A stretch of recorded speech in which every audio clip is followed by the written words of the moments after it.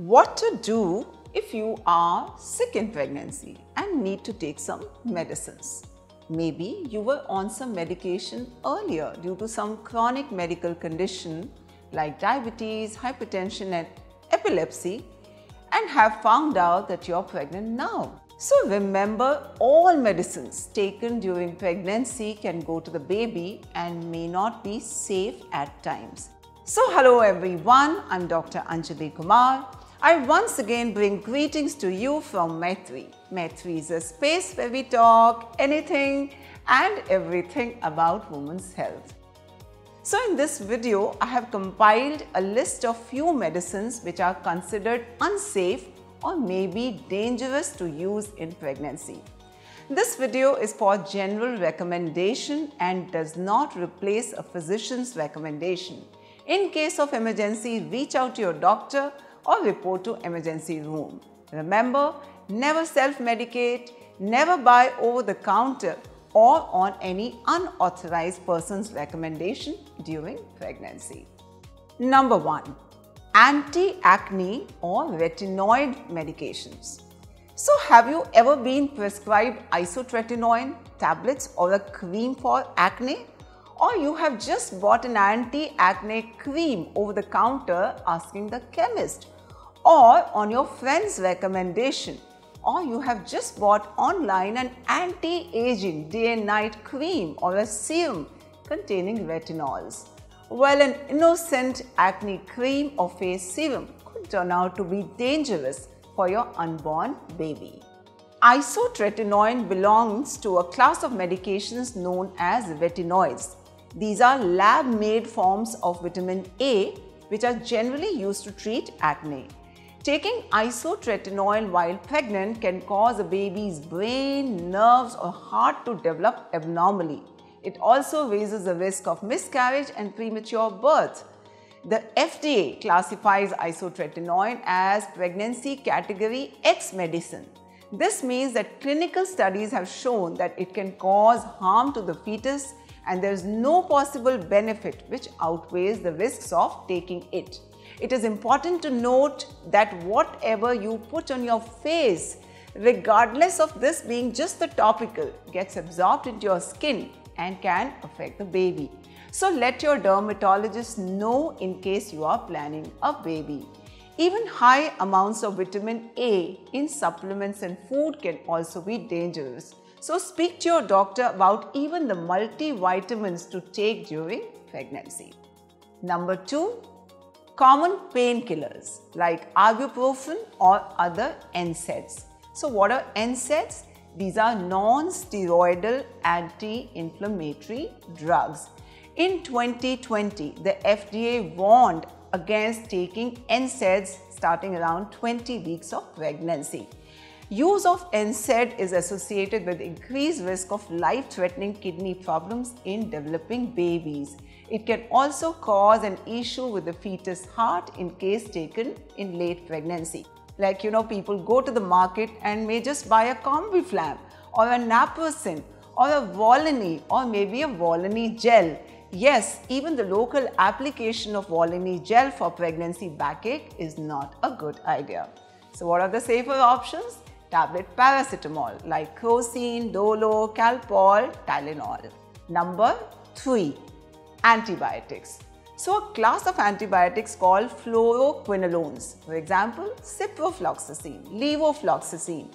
These are the class of antibiotics which are used to treat many infections, and it is very common to see people self-prescribing drugs or just using their old prescriptions multiple times. I have seen this many times with my patients. Now, these antibiotics are categorized as pregnancy category C based on the birth defects seen in animal studies. So, not a great idea. So, it is better to avoid in pregnancy. Number 4. Another class of antibiotics which are known as tetracycline group of antibiotics. Now, this is a class of antibiotic which is once again used to treat a variety of bacterial infections. This is considered a pregnancy category D medication. It's recommended that pregnant people avoid all kinds of tetracycline antibiotics, include doxycycline, minocycline. Now, these tetracycline antibiotics can cause pregnant women to have liver damage. Now, they can affect the baby's bone growth and can cause permanently yellow colored teeth in the babies. Once again, never self-medicate. Nasal decongestants. So, are you suffering from bad cold, stuffy nose, watery eyes, viral or allergic rhinitis, and you are tempted to use the tablet your sister used when she was suffering from a stuffy nose? Wait, read the ingredients. Nasal decongestants. So, what are these medicines which can clear your nose?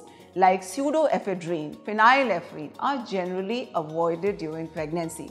They are classified as pregnancy category C. Some studies have linked these medicines to higher risk of birth defects also. So, the ACOG advises not to take this during first trimester. All of us have heard about otrivin nasal drops. So, one study found a higher risk of several problems in unborn babies during the first or second trimester with the use of these medicines. So, safer options: saline nasal drops, anti-allergic drugs like levocetirizine, and in some cases steroid nasal sprays. You can add tablet paracetamol for fever and body ache, and most of the viral infections take just about 5-7 days to clear on their own. Saline irrigation, jal neti, is a popular and safe method for clearing up a stuffy nose if you are pregnant and congested. Number 6, certain blood pressure medications. So, keeping your blood pressure within a healthy range is important when you are pregnant. But some blood pressure medications are unsafe to take during pregnancy. Now, these include ACE inhibitors and ARBs. So, this is a little technical. They are called as pregnancy category D medications during second and third trimester. So, when taken during pregnancy, they can harm the baby's kidney. They can also affect the fluid around the baby in the uterus. So, always remember that your doctor knows the best. And in case you have been on these medications because of pre-existent high blood pressure, visit your physician and gynecologist soon to get your prescription changed. Number 7, warfarin. Now, some patients, because of some previous heart or a vascular condition or a previous heart surgery, may be on blood thinner. So, warfarin is a blood thinner which is used to prevent and treat blood clots. It's classified as pregnancy category D medicine. Pregnancy, as it is, increases the risk of clot formations or deep vein thrombosis. This is called DVT. We've spoken about this many times at Maitri. So, in case your doctor decides to put you on blood thinner, the safer options are aspirin and low molecular weight heparin. Number 8, anti-diabetics. The only oral anti-diabetic drug considered safe in pregnancy are metformin, and of course the insulin injections are safe to take in pregnancy. So, in case because of some pre-existent diabetes you were on other oral anti-diabetic drugs, visit a doctor soon to get your prescription changed.